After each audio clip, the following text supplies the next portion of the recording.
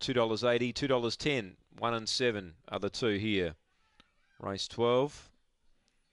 And they're about to be placed away. Moving up, last event. This is it, punters. The last at Mt-Gambier on a big day of racing. Set to run. Ready now.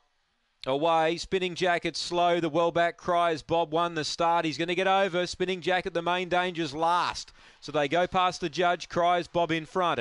Ben Nevis through to second, third New Wave, but Cries Bob gets two clear. Fourth placing there, Miss Jackie. Second last there was Ruby's Willow, and Spinning Jacket last. Cries Bob, the heavily backed commodity. He led by 5. New Wave tries hard, a gap to Ruby's Willow, running on Spinning Jacket, but he's probably too far back. Up to the bend, Cries Bob still 4 in front of New Wave, running on Spinning Jacket, but the punters knew what they were doing, and Cries Bob leads all the way. Won by about 4. Now New Wave or Spinning Jacket for second and third, then Ruby's Willow, Miss Jackie, and the last home today at Mt-Gambier is Ben Nevis.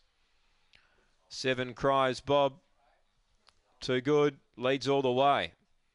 Number 7 Cries Bob found the lead cheaply. Favourite got a mile out of its ground. Spinning Jacket, they went 9.21 early, 21.96, and the run home in 13.45. Time here is 35.41.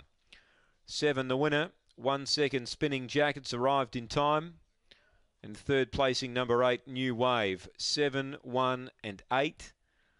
35.41 the time. 4 is fourth. The well backed